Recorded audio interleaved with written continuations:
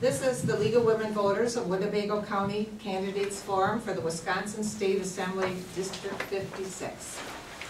In case you don't know what District 56 is, I had a whole sheet of all the places that it encompasses.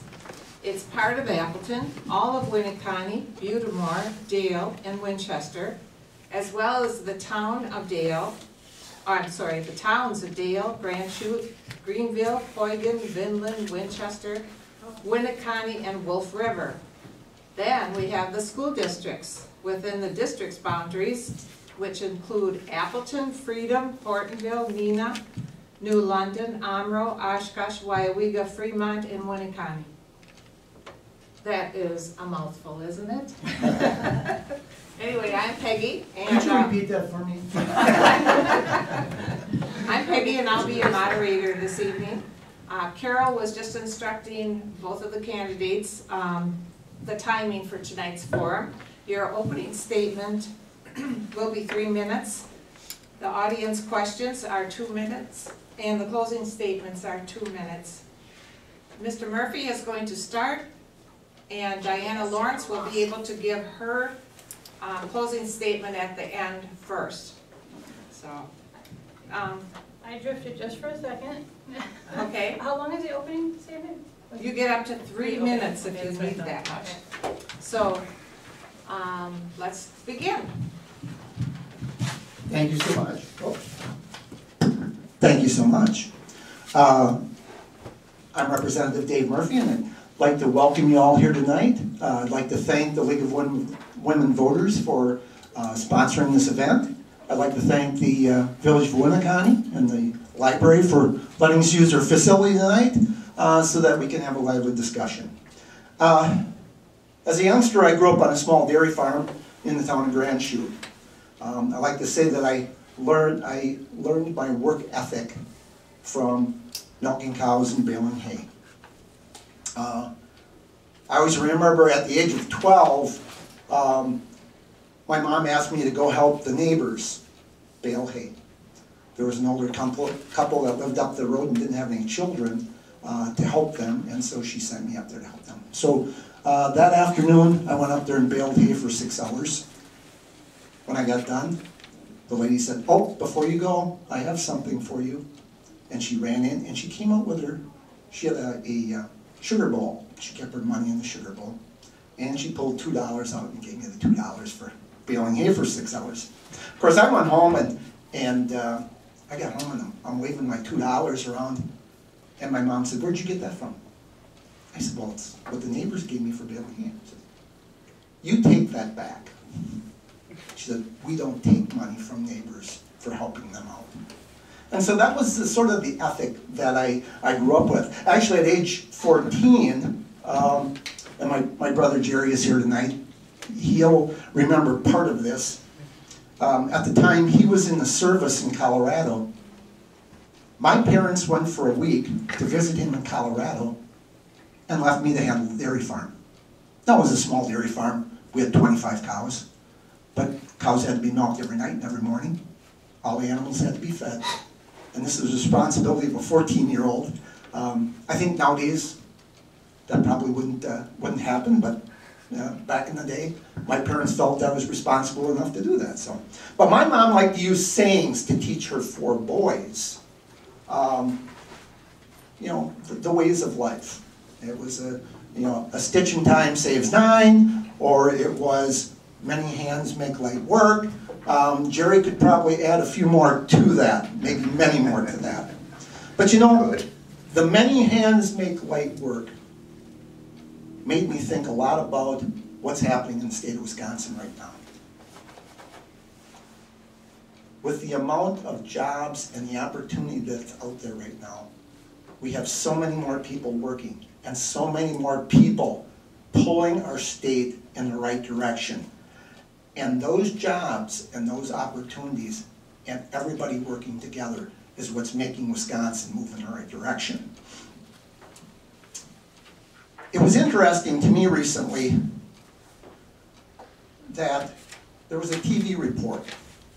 And that TV report the two reporters that were talking with each other were talking about the report that last month Walmart had record sales.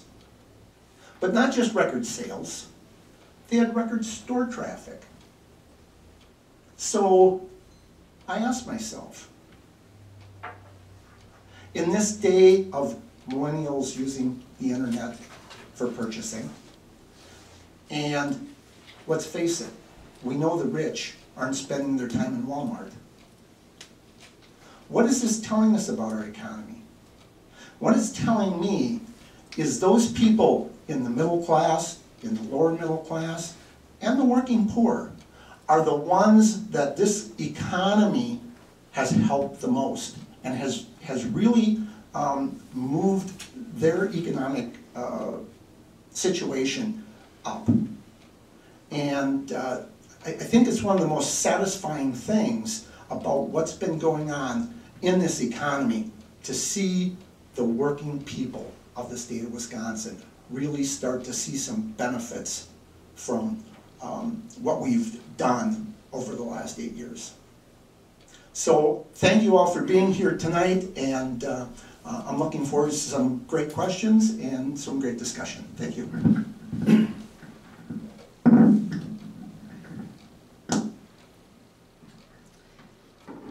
Thank you for this opportunity to meet with voters and demonstrate that my opponent and I have different philosophies for the state and for our district. I appreciate the League of Women Voters for organizing this event and to you for joining us. I am Diana Lawrence. I grew up in Appleton in a family of 7 children. My parents were working class, but we somehow had what we needed. My young adult life, however, had its challenges, which ultimately left me as a single parent. At times it was a very painful existence, but it taught me much about acceptance of the things I cannot change and about how to fight for the things I can change and not to give up. I got political when I married Alan and joined Sierra Club. The club's main mission is to get people out into the environment so they will want to protect it. And part of fulfilling that mission is to get politically involved. I've participated in Madison with several conservation lobby days with the League of Conservation Voters. I was also a volunteer citizen lobbyist in Washington, D.C. to represent wilderness in southern Utah. I've gone to public hearings and written letters about pending legislation. And I've participated in numerous citizen rallies to encourage our representatives to be better representatives. Along the way, I realized, like many of you have, that my state government is not serving the needs of our citizens. During this campaign, I've realized that many people are unhappy with government. People, when I go to their doors, people often tell me, and this is verbatim, politicians are all crooks. They feel their vote doesn't really matter, and they may feel there's a little difference between the actual candidates. Some of these people have dropped out of politics completely and have given up their right and responsibility of voting for the candidate that they feel would best serve them. I'm here to say there's a difference between candidates and the parties they represent. We are not alike, and your votes really matter. Society is impoverished when its citizens don't participate and engage with politics. I entered this arena with the idea of helping with environmental protection and social issues that I cared about. But I have come to realize that my primary issue needs to be restoring confidence in the democratic process to our citizens. I will work to represent you and to enhance your ability to participate in democracy. Before you are 2 candidates with different ideas. Our incumbent has obvious advantages in knowing facts and details about current legislation that he has been involved with for 6 years. But he was no better prepared to enter office 6 years ago than I am now. Thank you. Okay, the first question goes to Diana. Oh, yeah. And this is a question about childcare. Affordable, high-quality childcare is a critical contributor to the community's economy. Yet in our area and statewide, there is a critical shortage of childcare staff.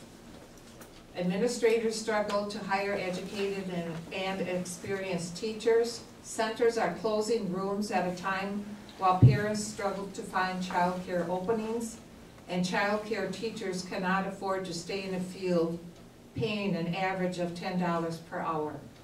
What will you do to address this critical shortage of childcare staff in a time of record low unemployment rate? Very good question. Well, I think that probably goes right to the heart of our minimum wage laws. I am in favor of a higher minimum wage. Eventually to get to $15 an hour would be great. I mean, there could be other ways of doing it with tax subsidies, but I think having a better minimum wage, and that would help everybody across the board, and not just childcare workers. And I think if you could, people would come into this career and stay if there was a better wage. I mean, I just think that's obvious. And I think one way to get there would be to have a $15 minimum wage. Okay, Dave?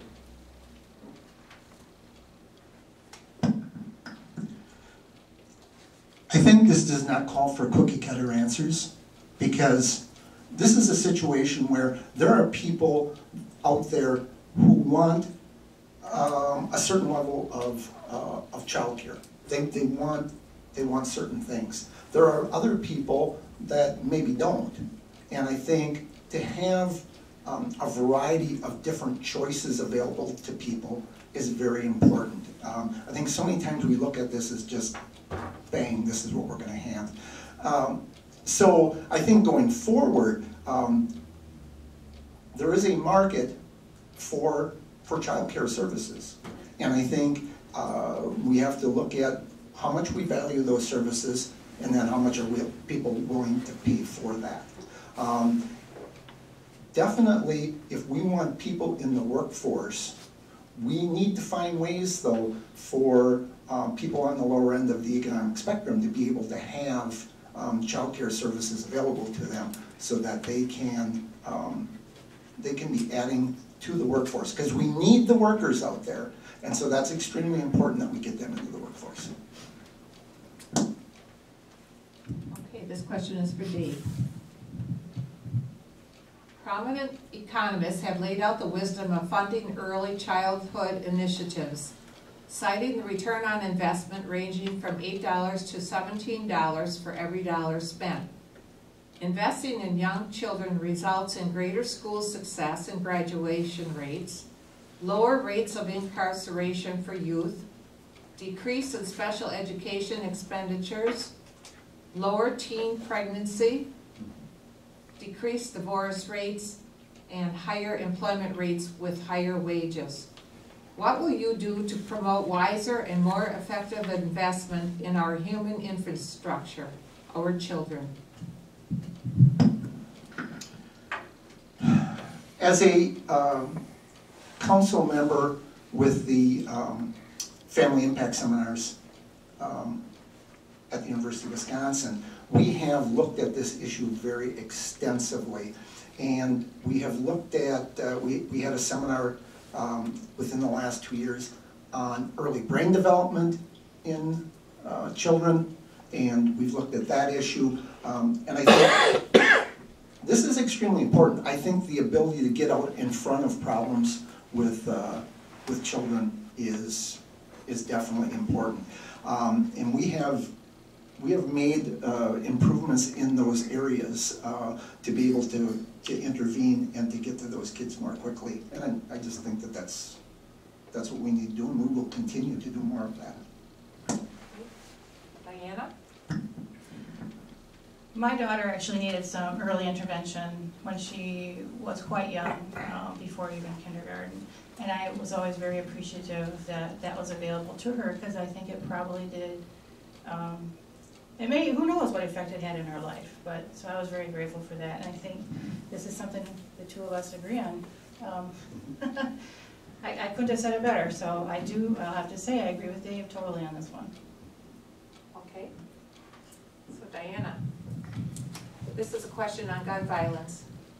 One of the defining characteristics of the upcoming Generation Z is that they have been shaped by constant news of school shooting and gun violence in many other public places, which is negatively affecting their sense of safety and well-being.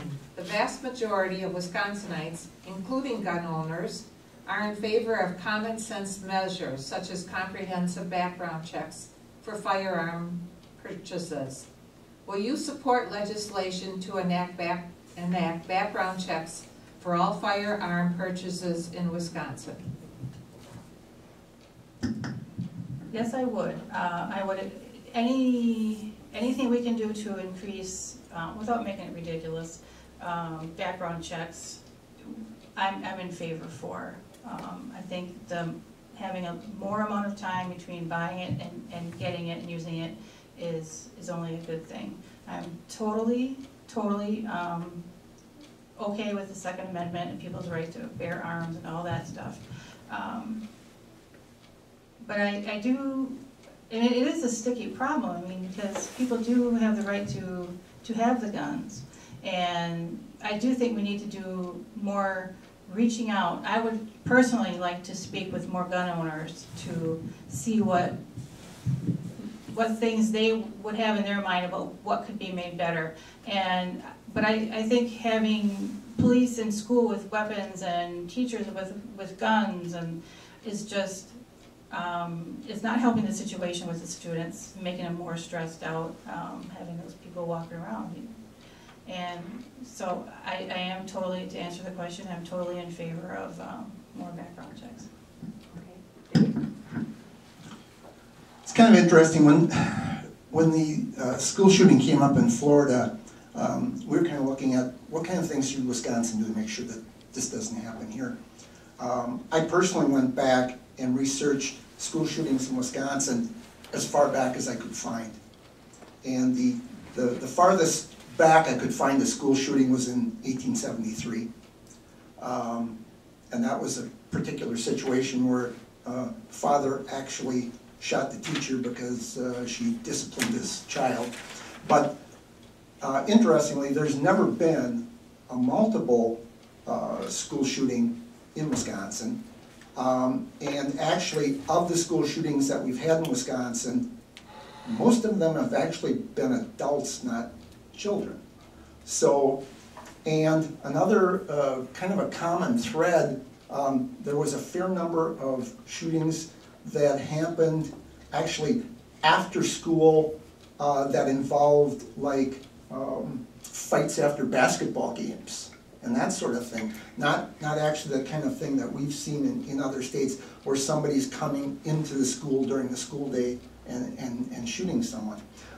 It's always difficult. We're dealing with a constitutional right to bear arms in the Second Amendment, and I take that very seriously. And when I'm looking at any type of restriction on that, I always ask myself, am I really solving a problem? Is it helping? And in so many cases, when I look at what's happened in some of the shootings, what we're doing is would not have solved that problem. And I also look at it, we also have First Amendment rights, the rights of free speech. Would you allow somebody to restrict that right? Would you allow somebody to say, oh, you need to get a permit to exercise your free speech rights, for instance? So, thank you very much. So, I would like to go back to that question. Would your answer be yes or no? Because that's what the question, will you support legislation to enact background checks for all firearm purchases in Wisconsin? At this time, I would not. If a bill would come forward, I always will take the opportunity to look at that, and I really enjoy the opportunity to get to see things in committee hearing, because as a legislator, that's where I learn the most when I started hearing testimony in committee. Okay, thank you. Okay, this is for you, Dave. Climate change. What are your thoughts on climate change? Is it a concern for Wisconsin? And if so, what are some proposals that are being arranged or brought up in the legislature as solutions at the state level in Wisconsin? Absolutely, it's a concern. I think if you are a person that is a responsible person, I mean, you're going to take the time, you want to look at it, you want to know that you're making the right decisions on things. I would have to say that when people tell me that it's settled science, I think that's ridiculous. I think there is very little settled science anywhere. I think people like Albert Einstein probably roll over in his grave if you told them that things like this were settled science, because people of science proving their theories is very important to them. And Albert Einstein, for instance, went through a tremendous amount of work to try to prove his theories. And I think at the end of the day, his theories were accepted, but I don't think he would ever say they were settled science. So I see the private sector and the marketplace dealing with the issues of climate change, and I see the market dealing with people's concerns about it. I mean, the more concerned that the public is about it, the more business steps up and says, we are going to supply electric cars, we're going to supply better and cheaper solar panels, we're going to, and so it goes right down the line. So I have no particular legislation in which, I'm looking at bringing forward, but again, always look forward to seeing what might be out there. Diana? I do believe in climate change, and I do believe people have something to do with it. I mean, there's natural variations as well, but I think we've had a good hand in the amount of degree change we've already purchased. And I do think that we need to start thinking about how to mitigate some of what's coming toward us. To me, it's like a train, and we're standing there, and we have to figure out how to get off the track. And so one of the things, I mean, he's right, the market provides what people are asked for, and people are asking for more energy efficient items, more solar panels, things like that. And I think, government could also do a part in that by offering tax incentives to buy some of these things. But yet climate change is real, and I think the state should really start looking at what its role is going to be in helping to mitigate and help people along a path that we're going to be on as this gets worse. Like Miami is doing some interesting things. They have flooding issues all over the place because the water is rising on them, and they're building their streets and their roads and their streets higher. But that's only going to last a certain amount of time. So those are the sorts of things we have to look at. What can we do as a state to help the people? Because climate change is here, and it's going to be doing more damage to us. Thank you. Diana, this is along the same line.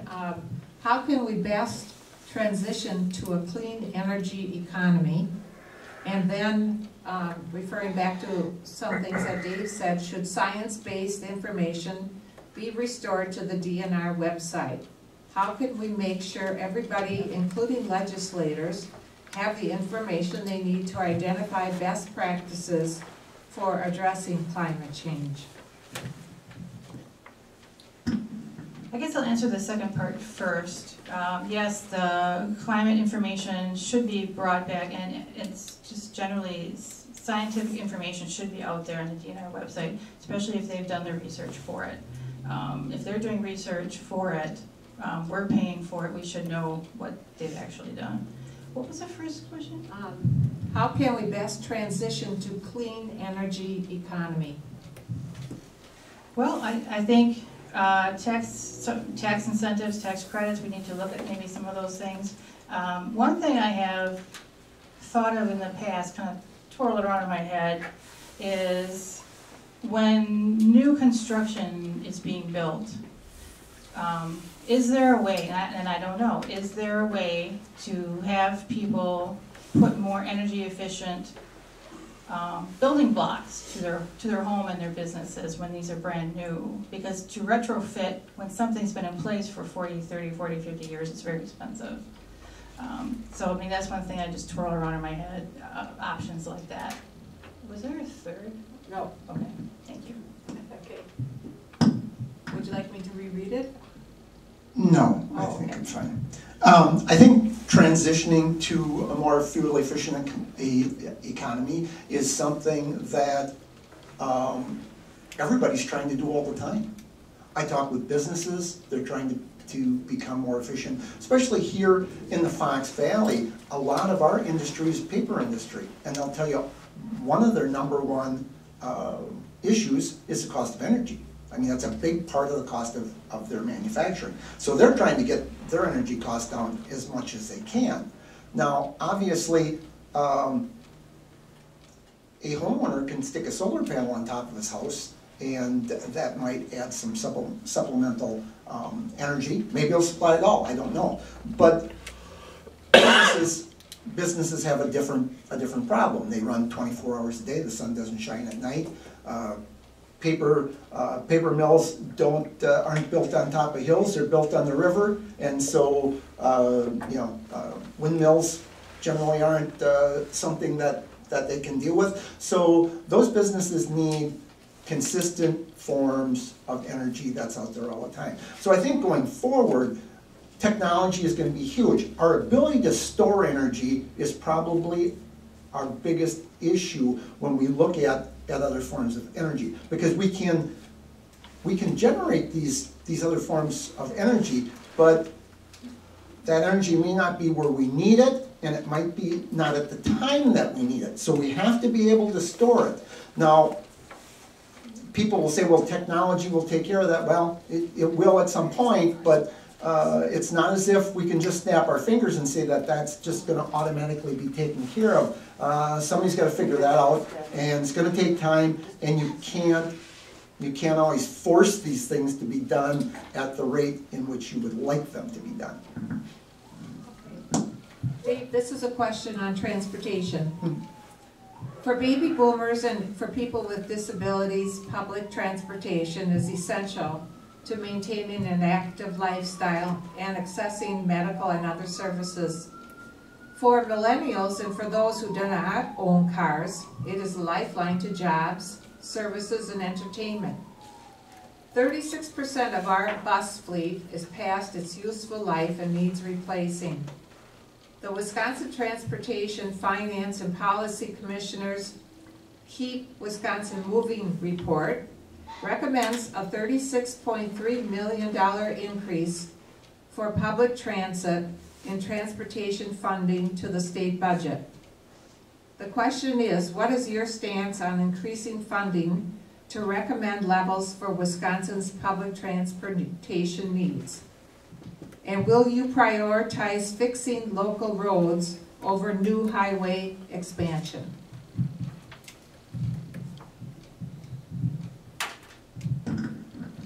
Holy smokers, that was a long question.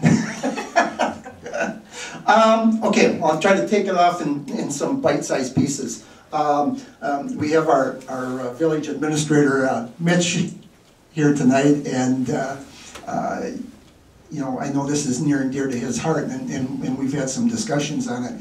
And we have increased funding for local road aids, but because of the formula, that doesn't always mean that everyone is getting an increase. And here in Winnet County, they are not. And I think with the new bridge going in and some of the side roads getting extra usage and stuff, we're going to have to look very, very seriously at how we deal with a village like Winnet County and try to get them back on the right track as far as taking care of those local roads. So that's very important. We're talking about mass transportation for different people. We're talking about the millennials. Somehow there's an idea out there that millennials don't drive cars, and that's not really true. One thing I found out about millennials is they're not exactly what we thought they were, and that is the millennials are different because they came of age during a very bad recession. So what happened was, all of a sudden they turned 20 years old during a recession. They maybe didn't have a job, so they didn't buy a car right away. And we somehow thought that now they are completely different from other generations who are not going to buy cars. Well, as soon as they got jobs and they started making money, guess what? Millennials started buying cars. And I think transportation going forward, because of technology, is going to be tremendously different. I think the whole driverless car phenomena is going to make a tremendous difference in how transportation looks going forward. I mean, we're going to have the ability to pick up elderly folks and get them to where they need without putting them on a bus. I think we're actually going to be able to service our people better with some other technology than we are with buses. And that's not to say that the bus is going to go away, but it's going to be different. I think there's no question. Diana? Can you just read me just the question part? Yeah. What is your stance on increasing funding to recommended levels for Wisconsin's public transportation needs? That was the first one. And the second is, will you prioritize fixing local roads over new highway expansion? As far as the bus transportation goes, or public transportation in general, I suppose, but particularly buses, will always, in my mind, will always be needed. There's always going to be that segment of the population that needs that type of service.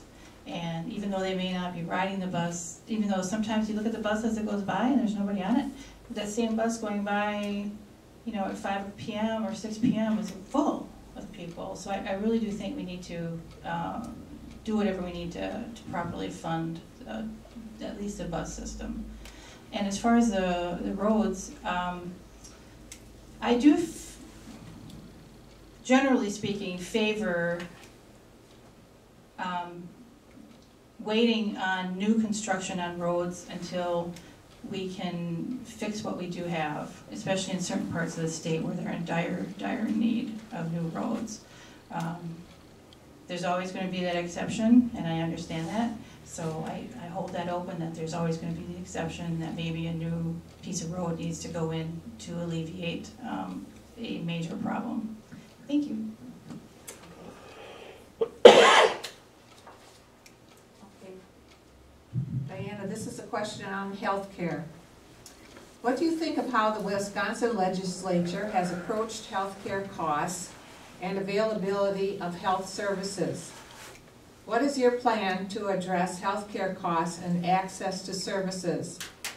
And the third question is, what is your position on eliminating protection for people with pre-existing conditions? Healthcare is one of those really big topics, and part of it is at the federal level, well, with the Affordable Care Act, and I personally would like to see something in Wisconsin at that kind of arrangement, so that everyone can have at least a basic buy-in of a basic plan, and not to necessarily to replace all the private plans out there, but I think we need just a basic core plan that anyone, and make it affordable, that people can buy. What was that? Oh, the next question is, what is your plan to address health care costs and access to services? And then the third is, what is your position on eliminating protection for people with pre-existing conditions? Okay. Yes, the pre-existing conditions. I guess the pre-existing conditions comes in with that that plan that everyone could choose from, that base plan that obviously wouldn't have any pre-existing condition limitation on it. And I just really feel strongly that we can't have a pre-existing limitation out there. Thanks.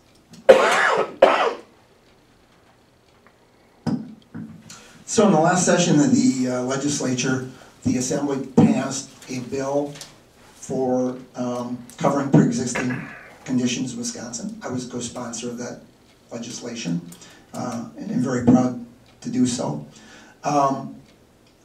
When we look at health insurance, so the costs are too high. And I think we need to do things to contain costs. The governor came up with a plan this last year for a reinsurance program where premiums had gone up by double digits in the past. Premiums next year are anticipated to be down and maybe by as much as 10%. And that would be a tremendous improvement in that situation. But I think the reason that we passed a pre-existing conditions bill in the Assembly was our anticipation that Obamacare would be repealed.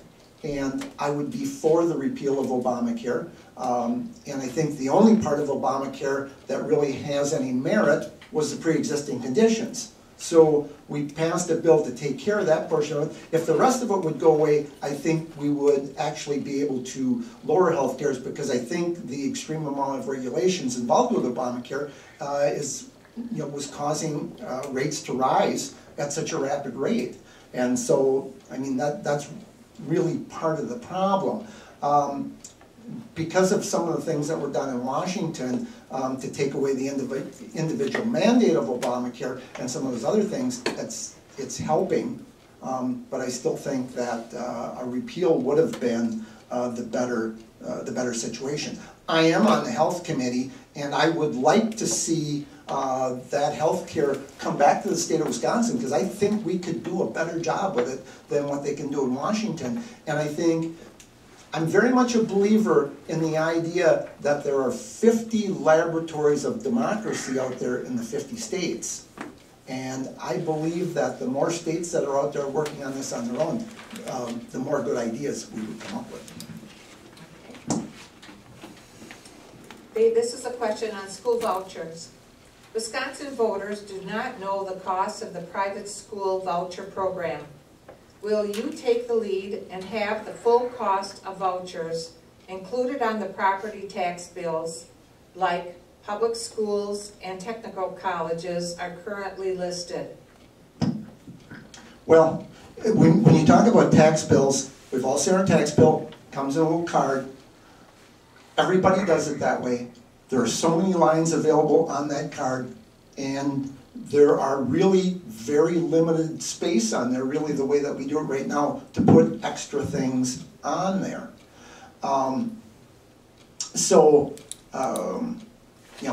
don't know what we might take off in our tax bills to fit something else on there, but I would certainly be willing to look at the idea.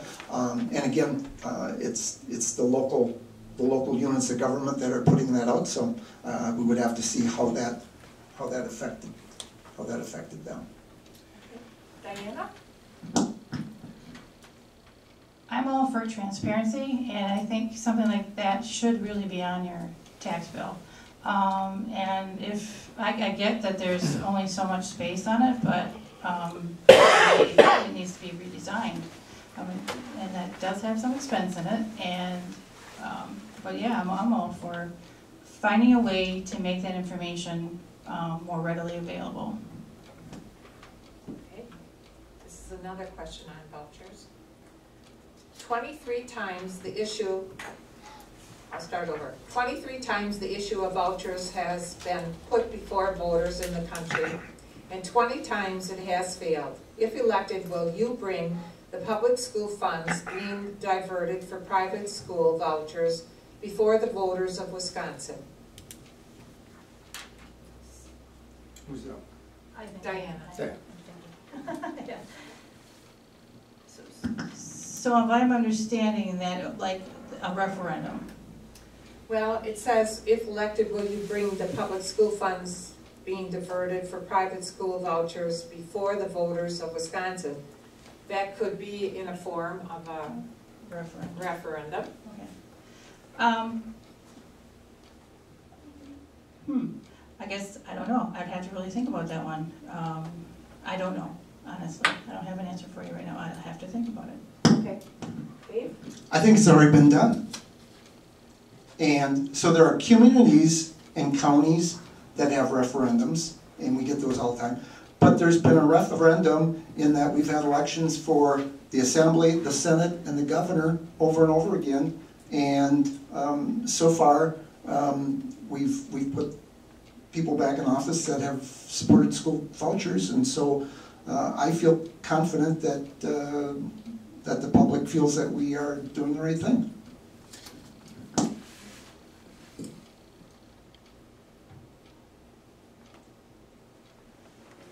Okay, this is reducing childhood poverty.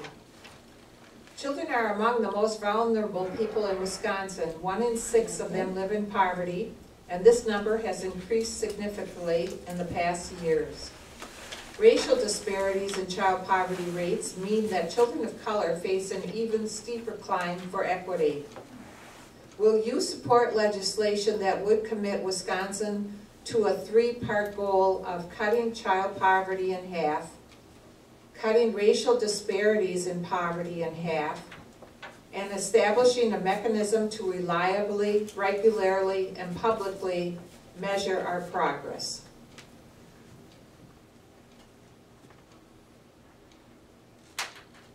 Am I first? Yes, you are. All the goals there are very laudable. I don't know if cutting them in half is a reasonable or attainable goal in the near future. Anytime I do something like this, I want to be able to look at it and say, I have a chance of getting there within X amount of time. If you set a goal and it's not reachable, then it becomes, it just becomes unimportant. And so I would rather see, I think a little bit about, for instance, a couple of years ago, a group came into me and said, we need to cut the prison population in half in 2 years. Well, that's not a reasonable goal. I mean, you'd certainly love to be able to cut the prison population down. I don't like having to pay for people in prison. But again, the goal isn't reasonable. You can't sometimes do these things that quickly. The other thing I would say is, and you talked about disparity in our state, and I don't understand. We have had, our biggest problem is in our biggest city, the city of Milwaukee. The city of Milwaukee has had either Democratic or Socialist mayors for over 100 years. And this is what's giving us, the disparity. I mean, people in those socialist cities are having trouble pulling themselves out of poverty. And where we have opportunity, that's where people are getting ahead. Diana? I guess I partially agree with Dave on this, in that to put a number on it, exactly like half. I mean, it is a goal to shoot for. But over what period of time? I mean, can you actually get that done? It's worth starting. It's worth doing. And you need to have benchmarks. But to have it go in just a year or 2 or 3 is probably not realistic. 10 years. Oh, sorry, I heard it wrong. No, I don't think we had included it, but it was meant to be over a 10-year period. Oh, and 10 it has years. been done in Great Britain. Oh, well, 10 years, okay, 10 years, I'm probably good with that, actually. I think if you really put the effort into it, you could make some really big impacts with it over a 10-year period. That's a long time.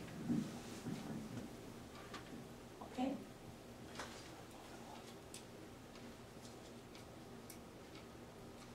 Okay, this is a question about redistricting, Diana. What are your thoughts about Wisconsin's current redistricting plan, where the majority party determines the Assembly, Senate, and congressional boundaries? How would you work to bring about a fair redistricting system in Wisconsin? Here's probably where I divert a little bit from my Democratic colleagues and people, is that a lot of Democrats want to say, well, we can't have either Republicans or Democrats doing it because they'll both when given the opportunity, they will take too much. And I really believe that we still need to have both Republicans, we need to have bipartisan look at this thing, plus other people to keep a check on. So taking it away from one party doing it by themselves and having a bipartisan with a third party, maybe citizens or some other people in there, will, I hope, keep everybody on the up and up. And I think that's really important to do it that way. Thank you. Dave? Well, one party doesn't necessarily do it. They may, but that's not the way the system is set up. Many times during redistricting, we've had two parties. The two parties have joint control of the government. When that happens, then they do have to come to an agreement on what that redistricting map is going to look like. On the other hand, when the voters have put one party in control, then it has been their purview to do that. Some people have brought up Iowa as a model in which we would want to emulate. I say that a third grader could redistrict Iowa. The state is a rectangle. If you went like this, you could make 4 congressional districts in Iowa without too much trouble.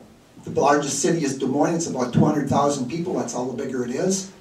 There is no difference between the population going north and south or east and west. It's all about the same. I mean, this is the simplest place in the world to redistrict, and it's used as the example of why we, of going to that type of redistricting process. I don't see it. Some people will say that politicians are picking their voters. Well, when I ran for this seat, I got redistricted out of the 56th Assembly District. So I can tell you right now, I didn't pick my voters. Okay. This question for Dave. The 56th Assembly District encompasses many rural communities. What unique challenges do rural communities face, and how can the Wisconsin legislature address them? Good question.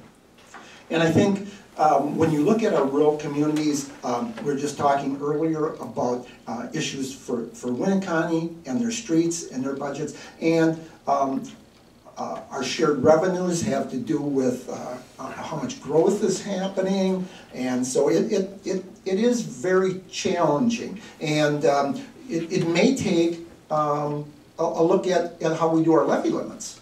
I'm not for getting rid of levy limits, but I do think the formula could be looked at, and there could be some added criteria put into that formula to make sure that certain rural communities fare better under that. We've done a lot of work in the last year on rural schools and rural school districts, and I think that has been one of the keys, and I pushed very hard for that, and we were able to get extra aids for rural schools. We were able to get extra aid for transportation for those schools, and so I feel really good about that. And I think it's something that we need to continue. But one of the things that's happened is, interestingly, the economy and the job market has really picked up pretty well in some of the rural communities. In the past, there was always an issue of, the urban centers, their economy's improving, but the rural communities not coming along quite so well. This economy has been pretty good for rural areas and for small towns, and I think that's something that is very heartening to me. Diana? Yep. There are, as we all know, some issues in rural areas. Schools, and Dave gave a good example of that. They also have problems with healthcare providers, and we need to figure out a way to get more doctors and keep hospitals and business out in the rural areas so that they don't have so far to go. How that would look, I don't know. Possibly you give incentives to providers to, like give them knock off some of their student loan debt or something like that to get out into a rural area, I don't know, something like that. And another issue that rural areas have been struggling with is the internet.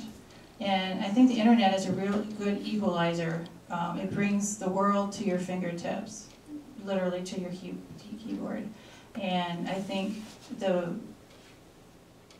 at one point in this country, we electrified the rural areas. If we can do that long ago, we can for sure get internet out into the rural areas now with relatively, it'll be, you know, has expense to it, but I think it'll really improve the lives of those people in rural areas. Thanks. Okay. Diana, Wisconsin has a much higher incarceration rate than our neighboring state of Minnesota. How can we better address helping those who are in prison with root causes of addiction to drugs or mental illness? Sure. Wisconsin has a much higher incarceration rate than our neighboring state of Minnesota. How can we better address helping those who are in prison with root causes of addiction to drugs or mental illness? Well, they need to get the treatment at some point. They need to get the treatment, whether they're in prison or before they get there. You know, when they're in the moving towards prison stage. I guess that's my answer, is just we need to get them the treatment to get over that addiction. And you know, people who are in there for, let's say, marijuana possession, are we going to decide that that's not a thing people should be going to prison for? I guess we have to decide that as a society too, and that should be something we talk about. Okay, Dave? First, nobody goes to prison for marijuana possession. That just does not happen. I know that that's out there, but it's not correct. If you go back, if there is anybody who shows up as being in prison because of marijuana possession, if you go pull their file and look at it, they're that thick, and there's lots of stuff going on. And the only reason that they're in prison for marijuana possession is because the district attorney dropped every other charge against them. So, I mean, that just doesn't happen. As far as what we're doing is, we started a job training program for inmates in their last year in prison. And we had a group of female inmates recently, I think it was like 60 of them, that completed that job training before they got out of prison. We placed 100% of those gals in jobs. And I thought that was really a tremendous success. And it goes back to, we have an issue in Wisconsin with having enough workers to get the job done. And if you can look to all different sources, this is one of those, going to every place possible to find more workers. You attract them, you train people in prison. We have 10 times more handicapped people working than we did 8 years ago. And that's because we've trained those handicapped citizens and got them into work. We have more than 300% increase in apprenticeships in the state of Wisconsin. And that one is very near and dear to my heart because I'm a member of the Workforce Development Committee, and I worked hard on the apprenticeship program. And we came out with some different funding sources to help, for instance, poor kids that want to go into the trades. One of the biggest impediments for young kids getting into the trades is you have to have your own tools. Those tools are expensive and they can cost thousands of dollars. We're actually giving them grants now for that. Okay, that was the last question. So Diana, if you would like to give us your closing remarks. I sure would. Let me get myself organized here. Always gotta have my paper. So thank you again for being here tonight. I appreciate your time and attention. You have heard two distinctly different opinions on some issues. Remember that for 6 years our incumbent had this office and failed to help our state with many challenges facing us. My primary issue is restoring confidence in the democratic process to our citizens. I will work to represent you and to enhance your ability to participate in democracy. So what do I stand for? I stand for clean, open government responsive to its citizens. I will serve our assembly district and the state of Wisconsin by respecting the opinions and values of all of our citizens, regardless of political persuasion. We all pay taxes to support our government, and it needs to work for all of us. Although I may support legislation that you wouldn't support, I will not do it to support a partisan agenda.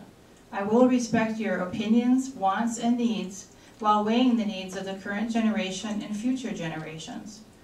I will work to eliminate gerrymandered district borders, and I will make it easier for you to vote. I will have frequent public meetings around our district so you can tell me your wants and needs. I will represent you and help you from getting left behind. We work too hard earning the money that pays taxes to demand anything less. The late Senator Paul Wellstone from Minnesota said, "Politics is about doing good for people." That's what I intend to do if elected to represent the 56th Assembly District. In her 1988 speech to the Democratic National Convention, Ann Richards had a great statement about that election, and I think it still applies today. When it comes down to it, this election is a contest between those who are satisfied with what they have and those who know we can do better. I would appreciate your vote on November 6th. Thank you.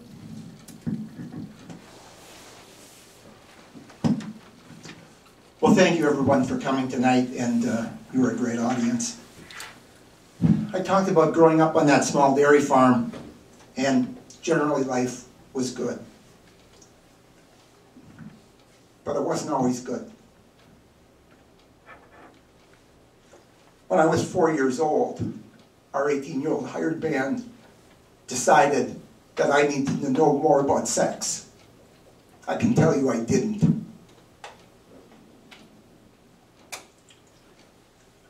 When I was 15, I won an audition to be in the Hortonville High School musical.